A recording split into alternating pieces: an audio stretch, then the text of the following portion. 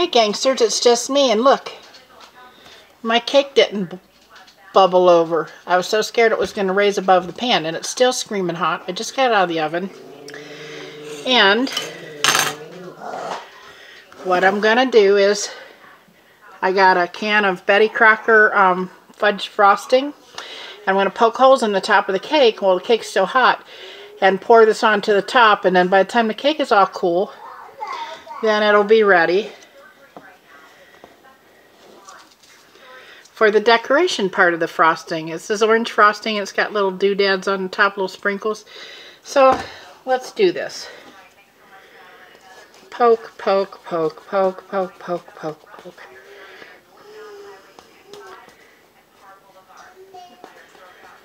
Gotta hurry up and poke it. I gotta get to the dollar store here in a few minutes, because I need something from the dollar store. I need a big bowl to put the Halloween candy in, because my other big bowl got broken, so I have to do that. I got so much stuff for the kids this year.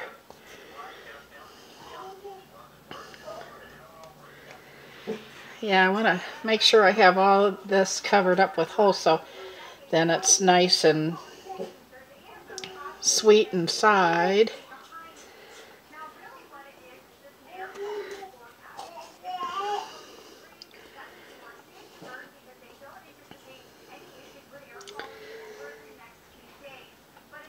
Okay, I think that's good enough.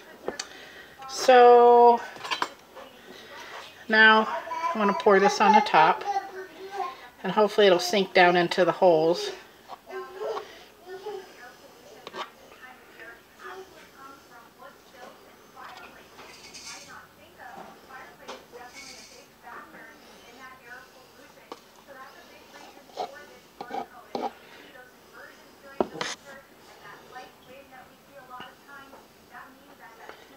I don't know, I might have to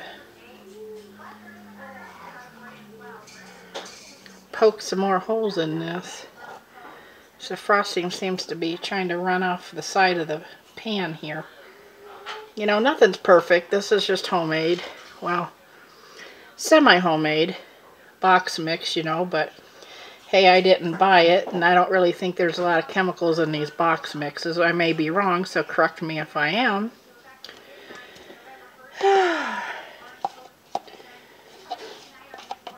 It's getting almost time for a trick or treat, so that's why I gotta get to the dollar store and get what I need really quick. Yeah, the icing's going down into these holes good. Yeah, because this is like a really thick cake, so one little thin layer of icing across the top wouldn't do it. So yeah. Oh my god, this is gonna be so good. Oh. It's dripping off the side over there. I bet you guys out there are better cake bakers than I am. I just wing it. I don't really care what it looks like as long as it tastes good, but this is going to be interesting when we cut it. Okay, so yeah. I'm going to give you an aerial view. Okay, see the little holes in the cake? It's got the little holes. The idea is to get the frosting to go down into these little holes. So anyway, that is my other step. And this might be one video because I have a cell phone, so I don't know if I can come back to it. So I'm going to try to, but if I can't, then I'll see you next video when we decorate it and cut it.